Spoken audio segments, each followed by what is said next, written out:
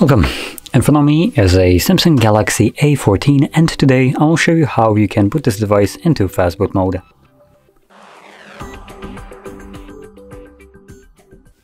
And for this you will need a computer and a cable that is plugged into it. Simply connect your device to it and from there swipe down twice, select our power button and then you want to select restart. Once the device turns off, hold power key and volume up at the same time. And when you see the Samsung logo on the screen, let go of the power key but keep holding volume up.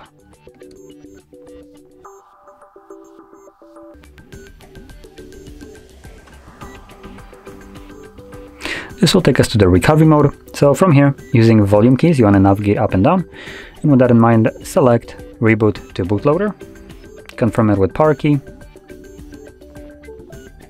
And we should have our Fastboot mode in a second. Come on. There we go, entering Fastboot mode.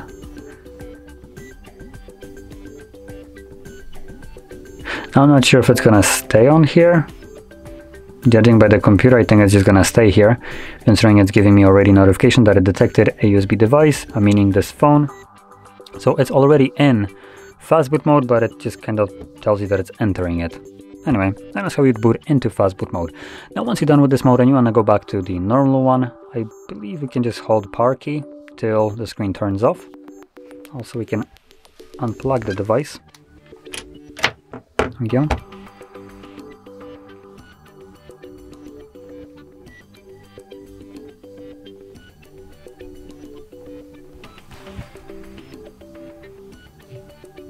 And as you can see, it turns on its own. And as you can see, we are now back in Android. So if you found this video helpful, don't forget to hit like, subscribe, and thanks for watching.